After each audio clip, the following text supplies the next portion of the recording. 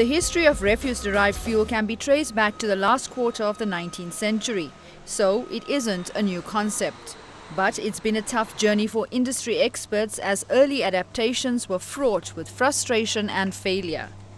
Today, following breakthroughs in technology, more governments are keen to ensure the benefits of refuse-derived fuel. South Africa has just launched its very first RDF plant. Globally, waste-derived fuels are a very, very big market. In the South African context, though, this is the first plant that exists. And it exists because we've come up with a novel approach to producing it and partnering with our clients that produce the waste in the first place. Basically, the whole process puts waste to excellent use.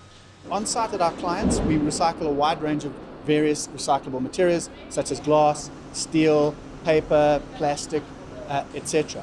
The fraction that isn't typically recyclable but does have an energy value, that we produce at this plant into a fuel that can be traded internationally. The need is not only because we can produce a fuel that we can sell, it's also a means of saving the environment and saving our natural resources and satisfying our customers who are starting to more and more demand a zero waste to landfill solution. Interwaste says it expects a minimum of 12,000 tons of waste to be converted to alternative fuel annually for use in the South African manufacturing sector. The way that we are able to do this in South Africa at a much, much lower cost than in Europe is because we get away with 20% of the capital cost. And we do this by source separation at our clients' facilities.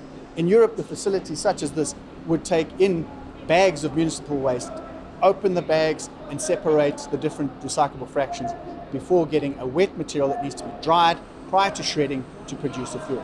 So what we do is we go up the waste hierarchy onto the client site. We separate before the waste gets contaminated. So we're able to produce a very high value, very good high CV fuel, which we're able to trade. And that's how we can do it.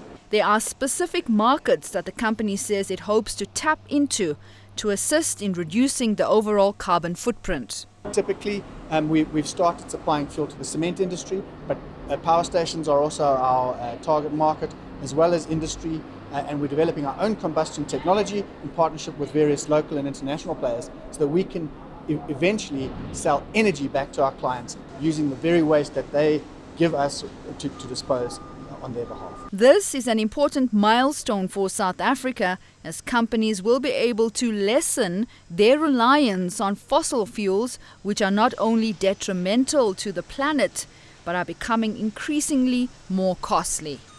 Nashina Mohammed for Joburg Today.